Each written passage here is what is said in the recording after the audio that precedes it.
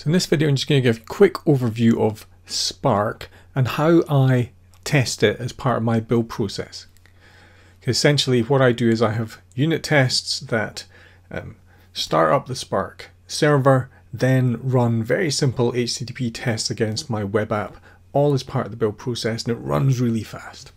I have been using Spark for a while. I've used it in my multi-user REST-based text adventure game, and I've used it to package up very simple apps, and I've just recently used it to bundle up a whole bunch of different web pages, JavaScript apps, and a REST API app into one file, one jar file that people would download.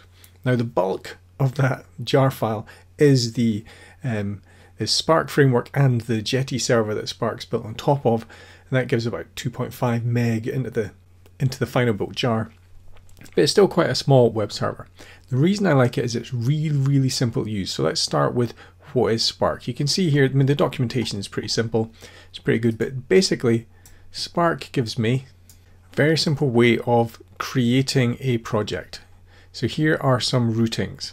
Essentially, it's just code. I say get, when a request comes into get/games, what I want you to do is redirect them to this.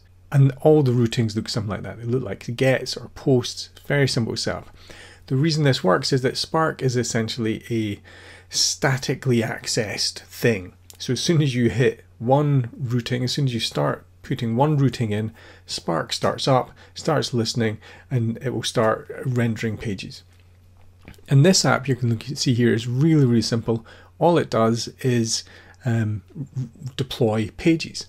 And the way that works is that Spark is configured to come back with any pages in the /web folder, which is in resources. So I put static files in there, Spark will render them. Spark can be much more complex than that.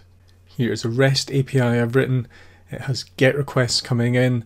I delegate those off to an object that I've got, which represents my entire API processing. I've got options requests being handled here. I can do debugging, so I can do events before any request is handled.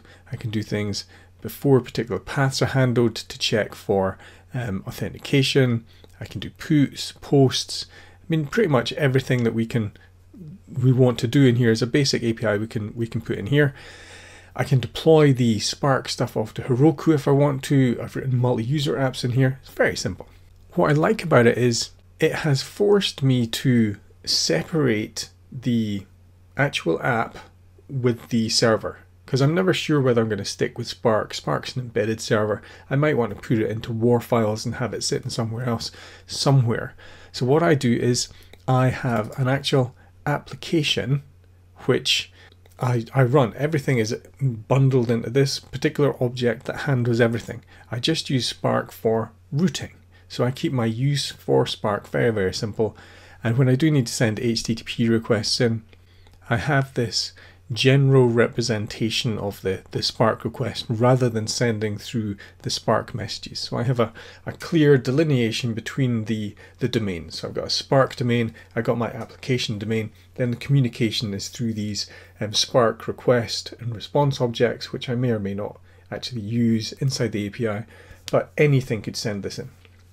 This could be any REST server request, which is why it's got this general API request in here.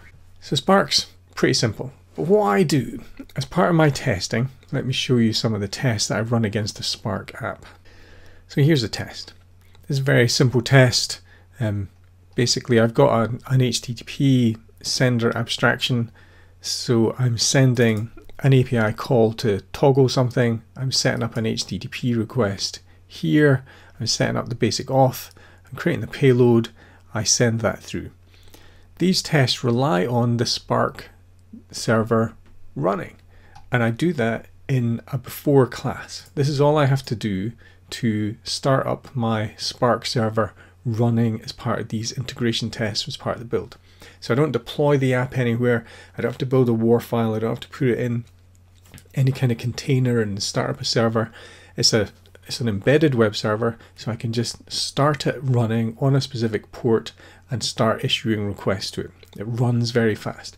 The benefit in unit testing terms is because this, or I say unit testing, what I mean are integration tests running as part of my kind of main unit testing build process. A lot of people don't like doing that, because I'm building a web app and all my domain objects are tested anyway. Then I make sure that I can send in some HTTP requests. I'm comfortable doing that as part of the build. Some people don't like it. That's fine. If you're comfortable with it, this is an easy way to use Spark. Basically, because Spark is static, it will run and continue to run as long as any of these tests are using it and referencing it, because it's sitting there as a static object. As soon as the JVM that's running all the tests comes down, the Spark server comes down as well, so I don't really have to stop the server. Basically, I just start it up. So in every before class, you can see it in here, I start up my server if it's not running. If it is running, it doesn't do anything and just makes all the requests. I'm going to show you how fast this is. Let me run these tests here. So you saw these errors at the top. This is me trying to hit the heartbeat on my application to make sure the server's running. As soon as this passes, as soon as it gets sort of response back, then the tests all start running. And you can see that I've done quite a lot of API testing in there, and it ran in under a second, so that's not bad. The bulk of the time there was compiling stuff. So if I run this again, it should run faster. There we go. And again, the bulk of the time is in probably the startup. Where's the first one that ran there? This one. So this test class ran really fast. It ran first, 2 milliseconds. This didn't trigger any processing. This one here, which you can see is taking 224 milliseconds, is the one that actually took the brunt and started up the Spark server for us. Other than that, all the requests are happening pretty quickly. So what I have done here, and you can see the code for this on GitHub, I'll put a link at the end. You can see here I've got a little configuration object here.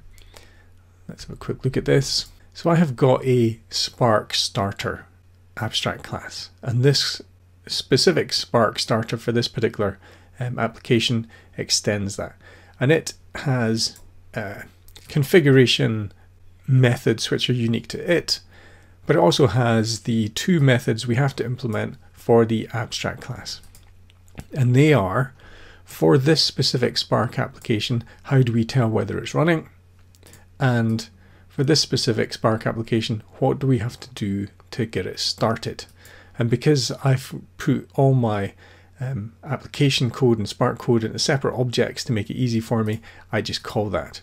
I could, if I wanted, just run the main method that you'd normally run to start up your application, and that works fine too, but I tend to put everything away in another object, so I just run that. So let's have a quick look at what this Spark starter does. So what this does is it checks whether it's running. We call the is it running, which will make an HTTP request to our heartbeat.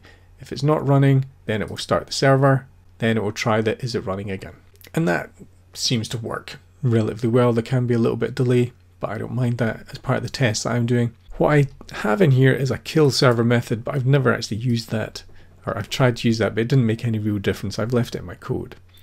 But it's pretty small. This is just a polling mechanism to start the server up, see if it's running. But because I use it in all my Spark applications now, or will be once I've amended it, I've generalized that into an abstract class. But Spark itself is pretty simple, and what I like about it is it's really easy to configure from code. I don't have any configuration files, I don't have any data files or resource files I'm loading in, just write some code. There's a default port, but I can override it. It's very easy to add routing. I primarily delegate everything off to another application, but you can write code in there to handle things if you want, and it's relatively small.